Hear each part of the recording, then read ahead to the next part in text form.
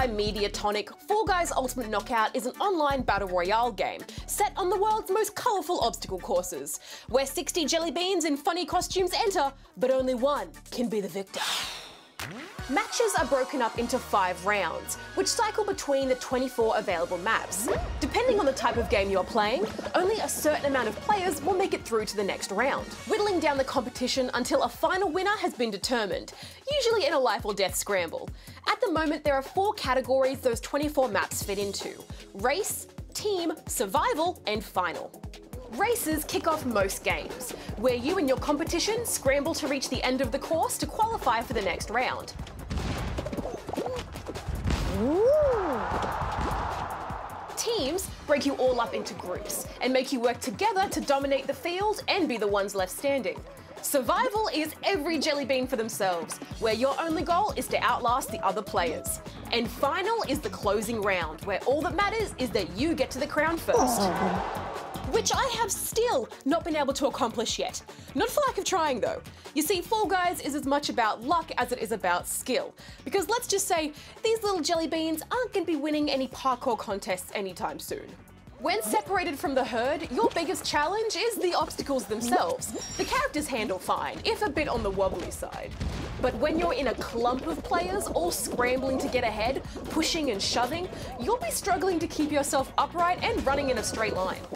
And because it gets so chaotic so quickly, you kind of just learn to adapt and throw caution to the wind, which in turn makes everything that much more chaotic. There's a good variety in the games you'll be playing, and I still don't think I've played through them all yet. My personal favourites are Gate Crash, where you have to jump over blockades, mostly because nailing that final jump was a massive ego boost. And Jump Club, where you have to avoid being taken out by these 2 rotating poles. Of course, you'll also grow to despise seeing some levels pop up on your screen, tail tag, which basically boils down to, well, you, give me your tail. Give me your tail! Oh, come on, come on, come on, come on, come on, come on! Oh, no! Oh boy, I don't get mad often, but that one made me mad. Thankfully, this chaos is contained to small doses, as most rounds usually don't go on for more than a few minutes. And like any battle royale game, or video game in general, taking breaks is important, and it's best to quit while you're ahead. At the moment, Fall Guys is only available for PlayStation and PC. There is a microtransaction component that lets you pay real money for kudos, which is the game's currency that you normally earn by taking part in games. These let you buy cosmetic items like costumes, colour skins, and emotes. Now, these are entirely optional, but still something you'll need to check in with a grown-up for before hitting that add to cart button.